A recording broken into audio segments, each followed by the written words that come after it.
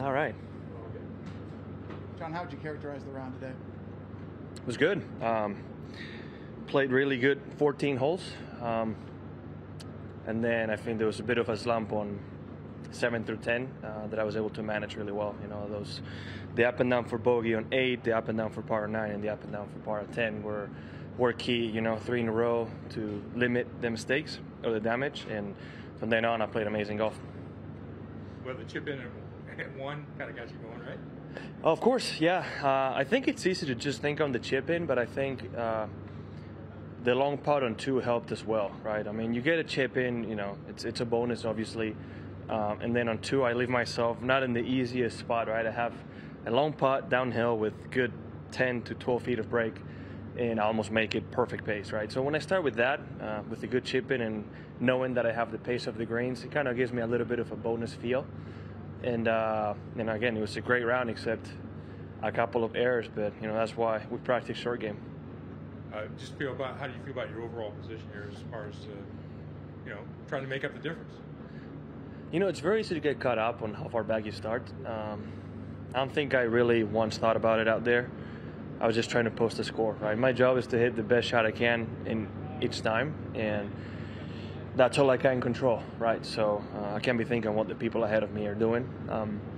And I think that applies to tomorrow as well. You know, maybe on the weekend you think about who's leading and who's not, but try to think about it as a regular event and not, you know, how much distance I got to make up. Obviously, 72 holes, it's a lot of holes, and 4 shots is not that much.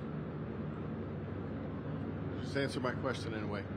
I'm just wondering. You always have to, though. With the staggered start, of where everyone starts and what have you, is it out of sight, out of mind by the time you get to tomorrow? I think honestly, in my case, I think you guys and the people out there think about it way more than I do. Because at the end of the day, with the format we have right now, when you step on the tee, you know you're 4 back, and that's it. Right? If you start early on, you know you're 10 back, and you still got to post a good score. I think it's maybe on the mind of who's leading, where if they were to shoot 64, they're definitely going to have an advantage. But in our case, and on this golf course, I know that I need to play really 4 solid rounds of golf to have a chance. And so far, I've done a good job. It's going to happen one of these years, and they'll change the format, won't they?